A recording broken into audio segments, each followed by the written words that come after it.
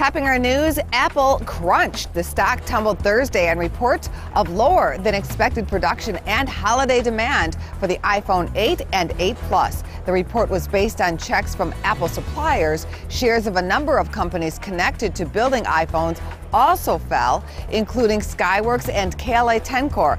Apple does not comment on production, which means it's tough to get an accurate read. Reports have been wrong in the past. Apple officials are celebrating the grand opening of its most ambitious store ever, located on Chicago's Magnificent Mile.